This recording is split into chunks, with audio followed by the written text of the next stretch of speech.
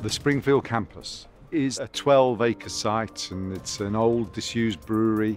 And what we're doing here is seeking to develop the world's largest construction education campus for the West Midlands region, trying to make sure that we develop the skills and the knowledge base for the future, focusing on construction.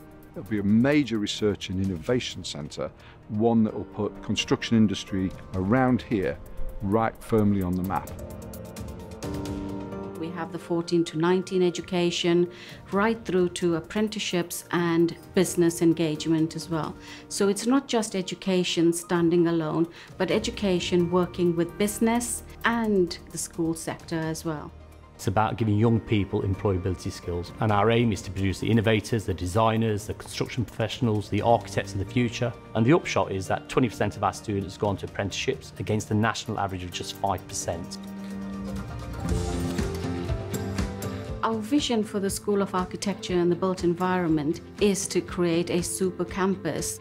We're looking at innovation in teaching, innovation in research, and innovation in the way we translate research.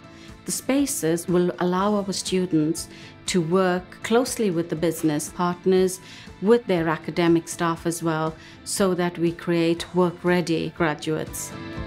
The UTC experience is very different to a traditional school. We do give the traditional academic curriculum, but it's the things that we do on top of that that really make a difference. We kind of market ourselves a little bit on a school with a difference. Teachers and the facilities and the environment is just a lot better than any other school. Teachers push you to be a young professional. It's almost like you're not at school, you're at work. I definitely recommend this place because it's got everything that you need to get all of your special ideas and your special creations down and created. For me, it's a 10 out of 10 because it's exactly what I need to get to where I want to be.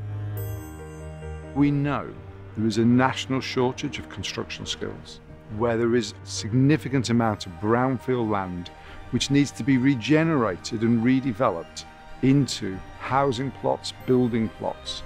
And it's bringing that in terms of our vocational education, our world-class research, and making sure that we bring those things together for the benefit of the construction industry, society, and economy. It's very exciting that we will have some of our graduates working in making brownfield sites ready for development and developing solutions that are sustainable and cost-effective for redevelopment. Construction is expected to be a growth sector within the region. It's important that we lead on that in terms of the kind of young people we're providing within the workforce. So I think the idea of our mantra around innovate, design and build is really important, and it's important for us to talk to employers, ask them what they actually want and to provide those particular skills. We are the University of Opportunity.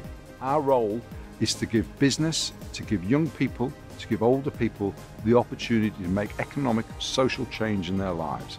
That is what this campus is about. It's an opportunity for this area to really make a step change and a difference.